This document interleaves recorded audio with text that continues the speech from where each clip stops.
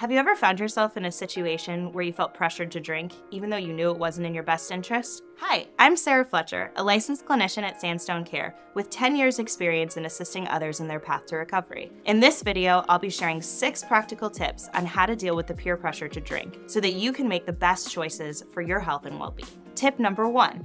Know your why. The first step in dealing with peer pressure is to be confident in your decision to abstain from drinking. Whether you're sober by choice or for health reasons, it's important to know that you have the power to say no. Remember that it is always okay to prioritize your own well-being over other people's expectations of you. Tip number 2.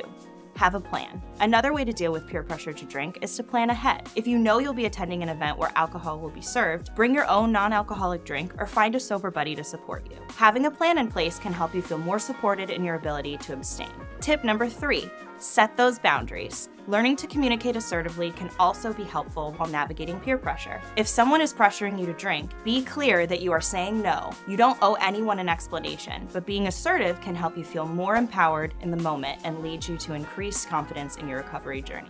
Tip number 4, the butterfly strategy.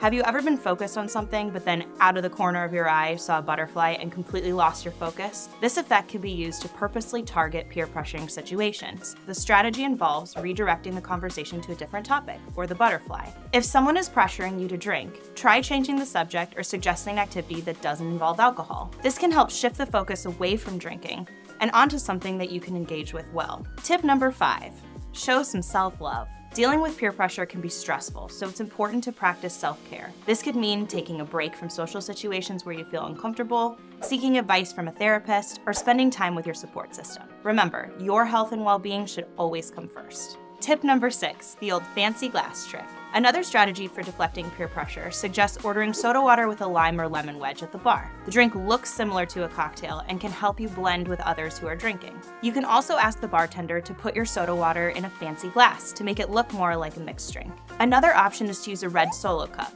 which is often used at parties for beer or other alcoholic beverages. Dealing with peer pressure to drink can be challenging, but it's important to remember that you're not alone. By using these 6 tips, you can empower yourself to make the best decisions for your health and well-being. If you want to learn more about substance use or mental health treatment options, please visit sandstonecare.com or call the number below. We will get to know you and connect you with the support you need, even if it's not with us. Change is possible, and Sandstone Care is here to help.